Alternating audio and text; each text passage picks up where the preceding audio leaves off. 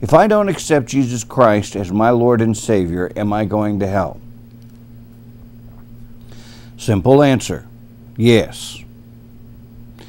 The Bible says in John chapter 3 and verse 36, he that believeth on the Son hath everlasting life.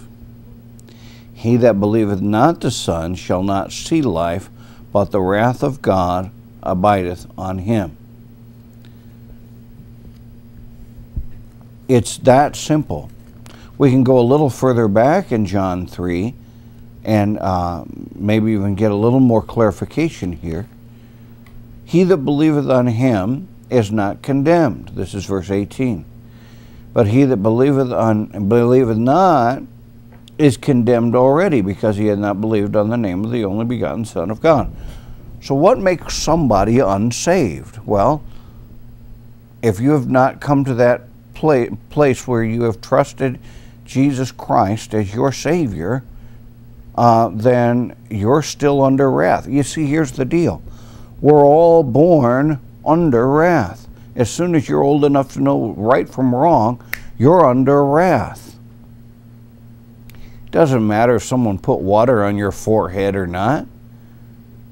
The only thing that's going to save anybody is faith in Christ.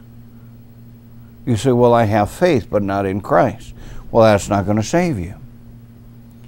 The Bible says in Acts chapter 4 and verse 10, be it known unto you all, to all the people of Israel, that by the name of Jesus Christ of Nazareth, whom ye crucified, whom God raised from the dead, even by him doth this man stand here before you whole. This is the stone which was set at naught of you builders, which is become the head of the corner. Now here we go. Now this is the Bible talking, not me. Neither is there salvation in any other, for there is none other name under heaven given among men whereby we must be saved.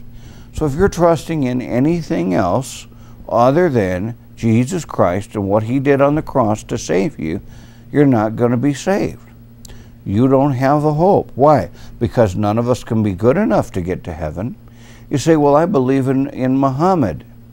Okay, and that's good, and you have the right to do that, but he's not going to save you. He didn't die for your sin. I believe in the teachings of Buddha. Well, that's good, and you probably, if you are a practicing Buddhist, you probably act better than some knothead Christians do, but that's not going to get you to heaven.